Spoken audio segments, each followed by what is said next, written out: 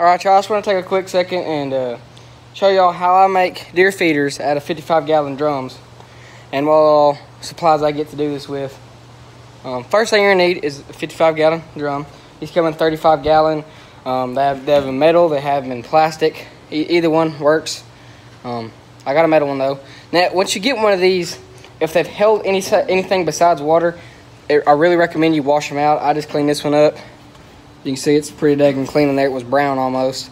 Because I don't want any of that stuff getting on the corn and getting into the deer and making them sick. So that's why I do that.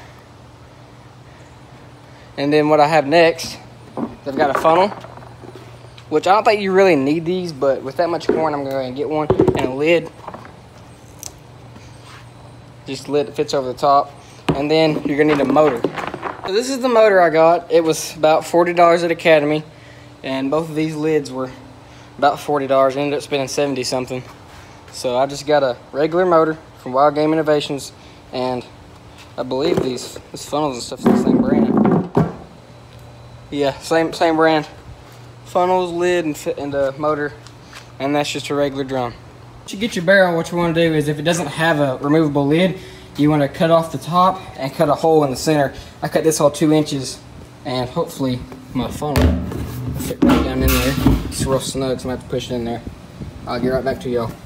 In there, but the funnel is super snug. It fit just like I hoped it would. But one thing, you're going to need something to push it in there with. I used the baseball bat and the hammer. I just put the baseball bat in the center like so and just started pounding down. And once I got it past this rib, just kind of had to go on each of the edges and even it up with that center of the barrel. Sorry about the wind, but I'm just going to go ahead and do this anyway. So this is the lid. It fits right over the barrel. It's probably got half an inch or so of clearance. Maybe a little less than that. No, not half an inch, like a quarter. I don't know. Y'all tell me. It looks like half an inch to me. But anyway, this fits over it, and it's got these things to screw in and hold it up against that rib. That way it can't come off. Keeps it on there so it's hard for the raccoons to get off, and so the water can't get in there and spoil your corn. And then I'm going to get this thing flipped over, and we're going to put the motor on it. One thing, the bottom of the funnel does stick out a little bit. I actually wanted it to do that. I mean, you can set yours in there where it's not sticking out a little bit, but I wanted mine to, so that's what I'm going to do. Now, for some reason, all 4 of your drills are broken. Just come over to your neighbors. Maybe they'll have one you can borrow. That's what I had to do. So, that little feeder motor comes with pretty much everything you need. It comes with everything but the battery. You can have this little funnel kit that fits right over the funnel that sticks out a little bit. It didn't come rough like that. It came perfectly fine. The drill did that. So I've got this on now. Now all I gotta do is put the motor on, and then you guys put a battery in it, fill it up with corn, and it'll be ready to go.